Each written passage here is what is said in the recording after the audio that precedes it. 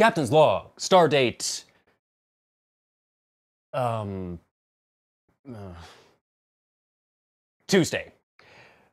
We have just received orders from Starfleet regarding our next mission. It is a simple enough task. However, it could prove to be quite dangerous. We must review a film from one of the most beloved and influential franchises in history, which could risk drawing the ire of thousands of the most feared creatures in all the galaxy. Fanboys. Nevertheless, we will press on. We must press on. Besides, we really have nothing better to do. This is Cinematic Excrement, and it's high time we took a look at Star Trek, the motion picture. This is the film that launched an incredibly long-running and lucrative film franchise that is still active today, with another movie due out in 2016. Quite remarkable considering the movie that started it all, by all rights, never should have been made in the first place. Star Trek, of course, began life as a television series in 1966. It's the 23rd century, and the crew of the Starship Enterprise have embarked on a 5-year mission to explore strange new worlds, to seek out intelligent life, to boldly go, well, you know the drill. Unfortunately, we never got to see the end of that 5-year mission, as the series was cancelled after 3 seasons due to declining ratings. And if you've seen any episodes from Season 3, you'll understand why. And if you haven't, feel free to check out my review of Spock's brain for a little sample of what viewers were treated to during that last season. It was not pretty. The series probably should have been forgotten after its cancellation, but somehow it found new life in syndication and maintained a cult following throughout the 1970s. This led Paramount executives to believe there was still life in the franchise, and they offered creator Gene Roddenberry the opportunity to turn his beloved TV series into a motion picture. This began a long back and forth between Roddenberry and Paramount. After being given the go-ahead to make the movie, Roddenberry turned in a script which he called The God Thing, which was rejected by the studio. Then Paramount decided to scrap the movie entirely and instead opted to make a new Star Trek TV series. Stories were solicited from several prominent writers, all of which were rejected by the studio. Then Paramount said, you know what, we're gonna go back to the idea of making a movie, which was now going to be called Star Trek Planet of the Titans. This time they did approve the story, however, several revisions of the script were, you guessed it, rejected, and the project was shelved. Then plans changed yet again, and this time the change was a pretty big deal. Paramount announced they were launching their own television network with a new Star Trek TV series, which would now be called Star Trek Phase 2, as the new network's flagship program. The show would tell the story of a new 5-year mission for the Enterprise, with most of the original cast returning, though to everyone's dismay, there would be no more Spock as Leonard Nimoy opted out. But they pressed on without Nimoy, and by August of 1977, pre-production was underway for Phase 2. Sets were built, costumes were designed, the script for the pilot episode, In Thy Image, was written, everything was ready to go. Until Paramount decided the new network wasn't worth the cost and pulled the plug. And that probably would have been the death knell for Star Trek. But later that year, something wonderful happened.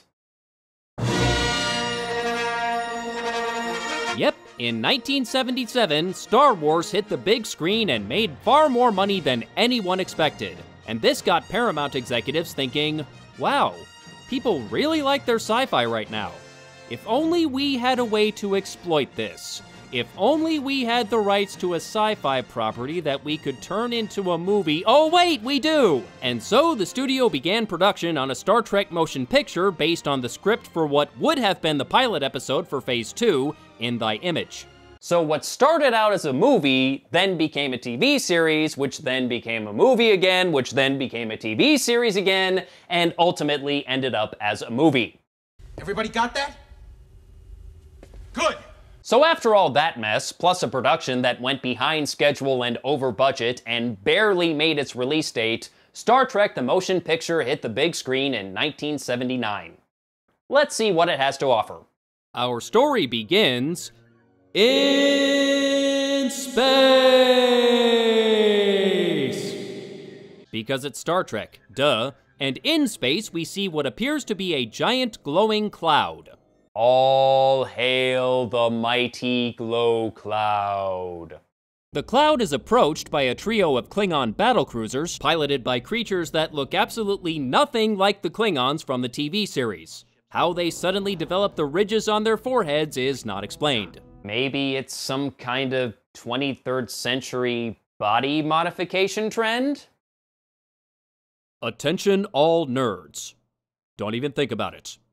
Oh, don't act so innocent. You know exactly what you were about to do. You were about to post an annoying, nitpicky comment describing in excruciating detail why the Klingons have ridged foreheads in the movie, even though they didn't in the TV series. But here's the thing. We here at Cinematic Excrement, and by we, I really mean me, this is pretty much a solo project, so I guess I'm using like the royal we or something. Anyway, we here at Cinematic Excrement do not care.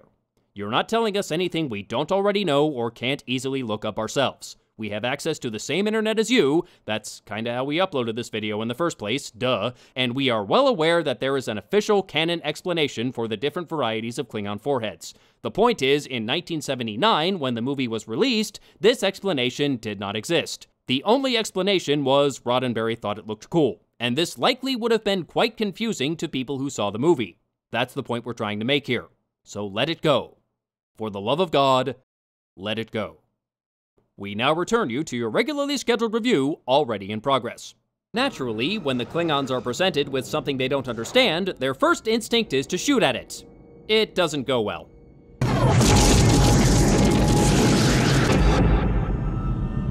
Kao, Hong, Shou, Da. Before they get vaporized, the Klingons manage to transmit a warning that the glow cloud, all hail, is headed for Earth. The warning is relayed to Starfleet HQ and ultimately to Admiral James T. Kirk, played by William Shatner. For reasons that are beyond me, Admiral Kirk doesn't trust anyone else to handle this mission and uses his influence to regain control of the Enterprise so he can lead the mission to intercept the glow cloud, all hail, and stop it from doing unspeakable harm to the Earth. And of course, the Enterprise is the only ship that's close enough to intercept whatever it is that's headed toward Earth. How is that even possible? You would think Starfleet would have more than one ship near its own headquarters at any given time. It is called Starfleet, right? And for that matter, why does Kirk have to be so insistent that he lead the mission? I give him points for bravery, but methinks the man is starting to believe his own hype. Since the transporters on the Enterprise are currently busted, the only ship that can save the day, and it ain't even working properly, Scotty has to take Kirk on board via shuttlecraft. And this is the point where the movie grinds to a halt, as for some reason, the director felt the need to show the audience every square millimeter of the exterior of the goddamn Enterprise. And don't get me wrong, it looks amazing. The model work and the cinematography are all very impressive, but nothing is actually happening. And this goes on for almost 5 minutes. Yeah, 5 minutes of just flying by the ship. There isn't even any dialogue. Look, Star Trek, I get it. For the first time ever, you actually have a budget and you really want to show it off. Believe me, I'm happy for you. I really am. But could you show it off just a little bit faster? You're putting the audience to sleep here. I can see my house from here. When they finally get on board the damn ship, Kirk says hi to his old friends who are quite pleased to see him. There's really nothing special about this scene in the theatrical cut. In the director's cut, however, there's an interesting line of dialogue from Lieutenant Uhura after one of the newer crew members acts a bit skeptical of Kirk taking over. The possibilities of our returning from this mission in one piece may have just doubled. Oh, you say that now. Then Kirk pays a visit to the current Enterprise captain, Decker, played by Stephen Collins. Ooh, dear. No,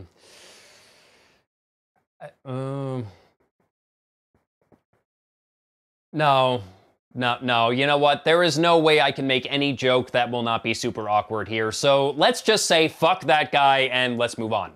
Kirk breaks the news to Decker that he's taking command of the Enterprise and Decker has temporarily been demoted to commander. Again, I must ask why this is necessary. Kirk may have an experience advantage over Decker, but I don't really see how that experience will help him against a giant space cloud of death that effortlessly zaps anything in its way into nothingness. Also, as Decker points out, the Enterprise has undergone a significant renovation and is almost a completely different ship. At this point, Decker knows her better than Kirk, so what sense does it make for Kirk to take over? If he wants to help, fantastic, but why can't he simply tag along in an advisory position?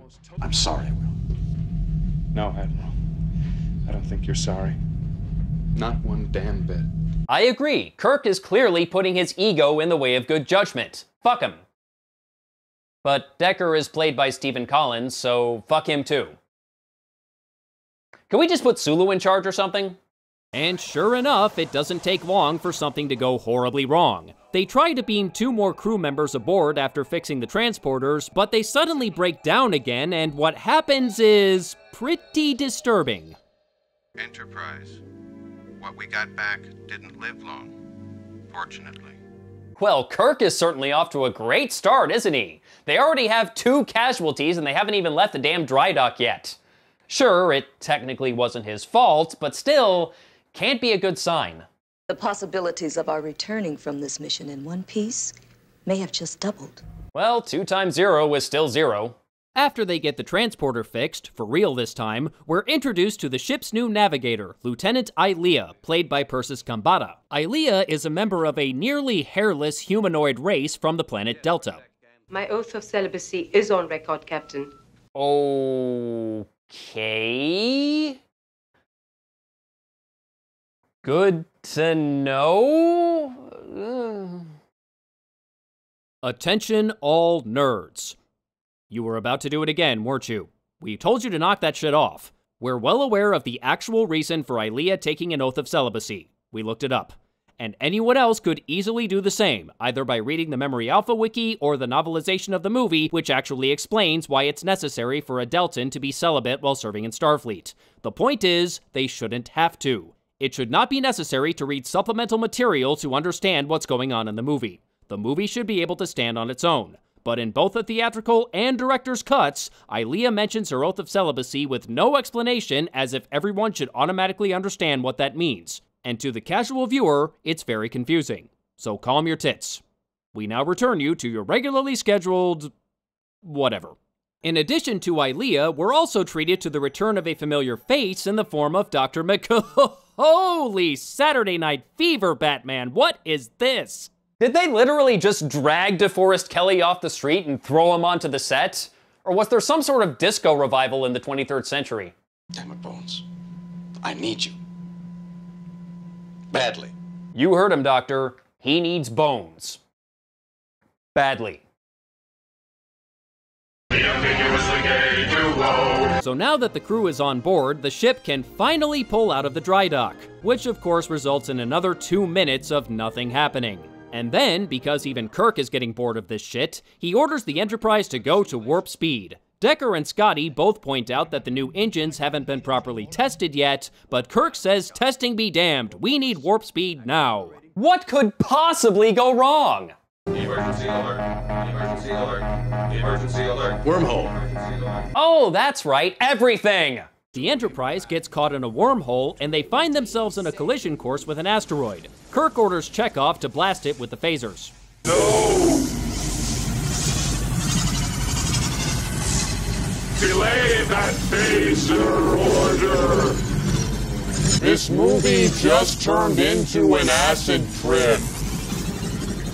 But I guess I shouldn't be surprised. It was made in the 70s. Whoa. Overriding the captain, Decker has Chekhov blast the asteroid with a photon torpedo, which saves the day. You'd think Kirk would be happy about this, but no. He drags Decker into his quarters and demands an explanation. Sir, the Enterprise redesign increases phaser power by channeling it through the main engines. When they went into antimatter imbalance, the phasers were automatically cut off. Which means if they had followed Kirk's order, they would all be dead. But that wouldn't have mattered had they not gone to warp speed before the engines were properly tested. The possibilities of our returning from this mission in one piece may have just doubled. Did the people who wrote this script really hate Captain Kirk and/or William Shatner? Because they seem to be going out of their way to make him look like an idiot. Fortunately, someone arrives who actually does have half a brain. Why, it's Mr. Spock. Spock! I love that. Yep, the pointy-eared science officer we all know and love has finally graced us with his presence, and in a matter of minutes, he has solved their engine problem and the engines are working at warp speed. Sadly, the movie is still moving under impulse power. Spock's late arrival is actually rather fitting, as Leonard Nimoy originally refused to do the film as he was still in the midst of a dispute with Paramount over royalty payments and had also grown tired of the character. Spock wasn't even in the original version of the script, but eventually director Robert Wise and producer Jeffrey Katzenberg reached an agreement with Nimoy that not only paid him his lost royalties, but gave him some creative control over the final script. This was enough to convince Nimoy to don the pointy ears once again. Spock's role in the movie reflects what happened with Nimoy in a way, as he begins not on the Enterprise, but on his home planet of Vulcan, ready to leave Starfleet and all of his human emotions behind and fully commit himself to Vulcan society. But he suddenly senses a disturbance in the Force, or some such bullshit, and returns to action. But when he arrives, he at first seems unusually distant from his former shipmates, clearly still conflicted over returning to the life he was ready to give up. Personally, I like what they did with Spock in this movie. Not only is it a reflection of real life, but it adds an interesting element to the character. Which is more than I can say for the rest of the original cast. Apart from Spock and Kirk to a lesser extent, there's really not a whole lot to say about the returning characters. The movie clearly put visuals above all else and characterization took a back seat, so they're pretty much just going through the motions. And again, the visuals look fantastic, but the characters are what made Star Trek great in the first place. Anyway, now that the engines are working, they finally caught up with the glow cloud. All hail. And thanks to some help from Spock, who seems to have some kind of telepathic link to whatever is in the cloud, they manage to convince it they mean no harm and it invites them in. And in they go.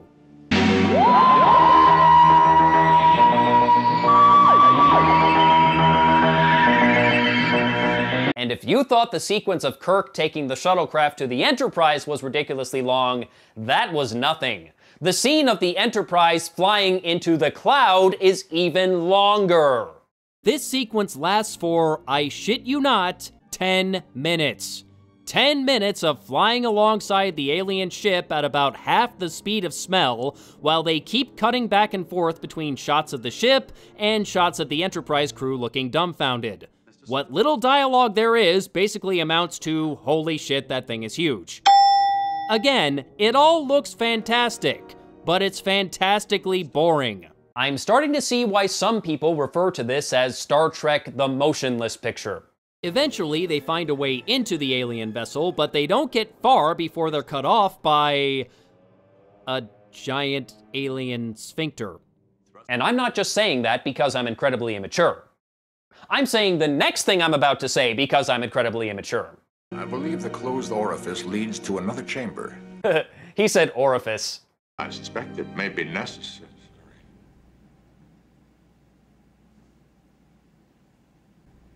Line. Suddenly, the alien ship sends some kind of probe that scoops up Lieutenant Ilia. For some reason. But a few minutes later, Ilia is returned in the form of a robot, wearing a skimpy outfit. But to be fair, it's no less ridiculous than what she was wearing before.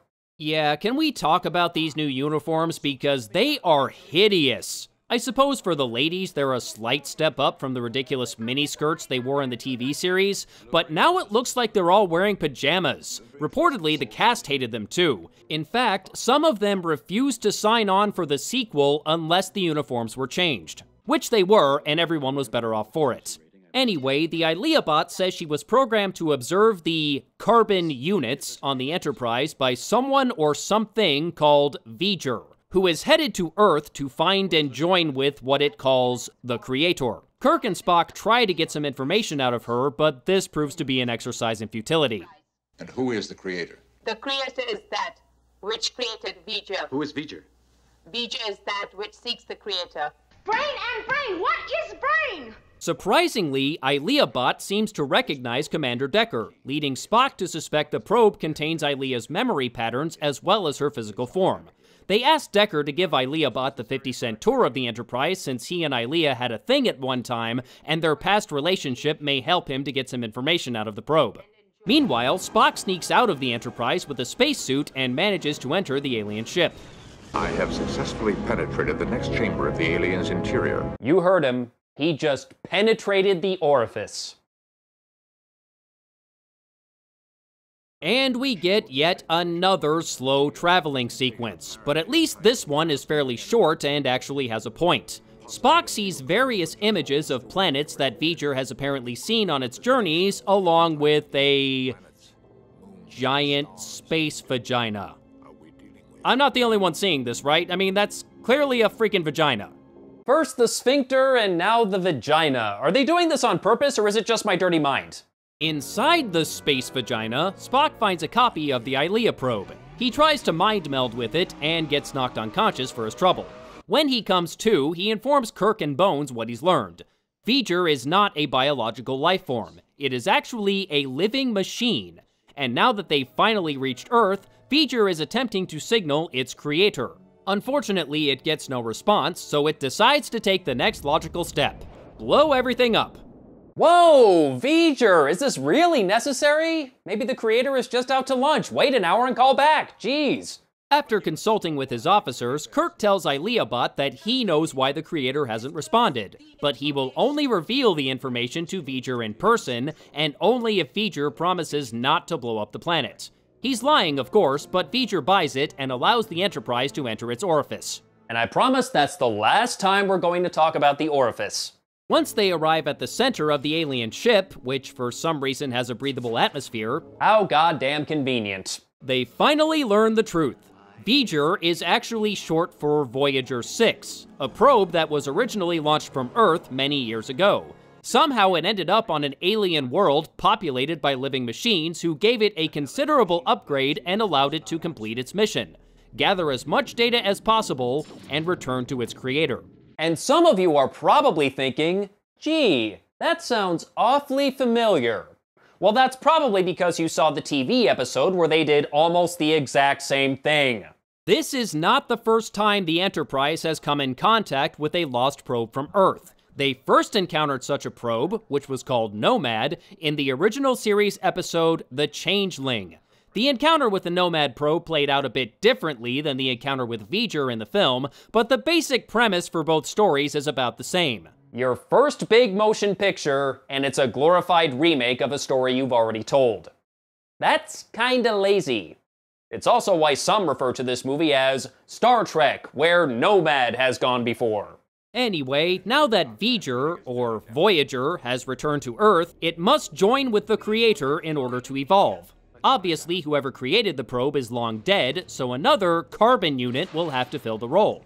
And Decker jumps at the chance. Decker, don't! Jim, I want this. As much as you wanted the Enterprise, I want this. Plus, I'm pretty sure this means I'll be able to make sweet love to the Delton chick for the rest of eternity, so I'm not really seeing a downside here. And so, Decker joins with V'ger and forms a Star Child or something, I don't know, and the Earth is saved. And the Enterprise is free to fly off on its next mission, whatever that may be. And that was Star Trek the Motion Picture. A slow, plodding mess. And I wonder if the story's origins may have something to do with it. Remember, the script for this movie was based on what would have been the pilot episode for Star Trek Phase 2. Now, the pilot was going to be 2 hours long, but once you factor out commercial breaks, that's only about an hour and a half. The movie, however, was 2 hours and 12 minutes. And it seems to me they stretched out the running time by adding, well, a lot of pretty pictures and not much else. On top of that, you have a lack of character development, an insufferable Captain Kirk, and a story that's not terribly exciting and has basically already been told. The end result is a movie that does not do the beloved franchise justice. But it's not all bad. The visuals are extremely well done, especially for the 1970s. Jerry Goldsmith's score was great, and the main theme would later be recycled for Star Trek The Next Generation. There were a few funny lines here and there, and while William Shatner is still William Shatner, the acting overall was pretty good. even though the cast didn't often have much to do apart from staring at visual effects that hadn't been completed yet when their scenes were filmed. Stephen Collins and Persis Khambatta in particular were excellent and had very good chemistry. It's a pity the characters didn't survive beyond the end of the film. But despite the movie's good points, in the end it's just too long, too slow, and too boring. Now, as I alluded to earlier, there is a director's cut of the film that was released in 2001, and it is definitely an improvement over the theatrical cut. Some deleted footage was added back into the film, and several scenes were re-edited to improve the pacing. The pacing is still not great, but they did as well as they could given what they had to work with. They also added some new computer-generated effects and took great care to make the new effects look as if they could have been part of the original film. Take that, George Lucas! Sadly, if you want to watch the director's edition, you're limited to DVD as it's not available on Blu-ray and probably won't be anytime soon. When they added the new effects to the director's cut, they rendered them in 480p, which was fine for DVD but would look out of place in high definition. So if they were to do a Blu-ray release, they would have to go back and redo all of the new effects. Ironic that people working on a Star Trek movie would not give enough consideration for the future. In any case, Star Trek the Motion Picture, even with the director's cut, is not a very good film for fans of the franchise or the casual viewer. Nevertheless, it made enough money for Paramount to consider a sequel, albeit with a lower budget. And so, in 1982, they released Star Trek II: The Wrath of Khan. And totally redeemed themselves! Star Trek II is everything the first movie should have been and more. It has a good story, fun interactions between the characters, an intimidating villain, memorable dialogue, uniforms that don't look stupid, enough technobabble to keep the nerds happy, and some great space battles to keep the action fans happy. It's not just a great Star Trek movie, it's one of the best science fiction movies of all time. If you're new to the Star Trek movies, I would actually recommend skipping the first movie entirely and starting with this one. You're not missing much. But if you must watch the first movie, I recommend the director's edition if you can find a copy. It's a much better version of the film. And that concludes today's mission. Next month is Halloween, which means we will be taking a look at another scary movie. Until then, I am Captain James T. Jerk, and Hollywood can suck it.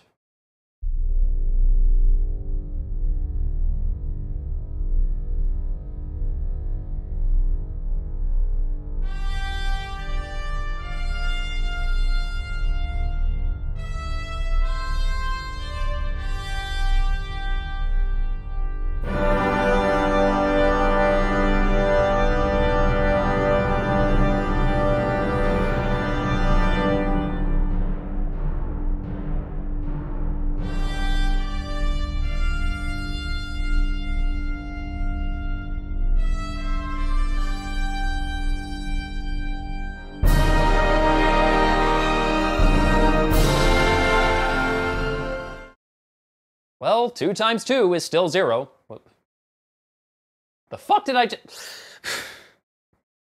2 times 2... Math is hard.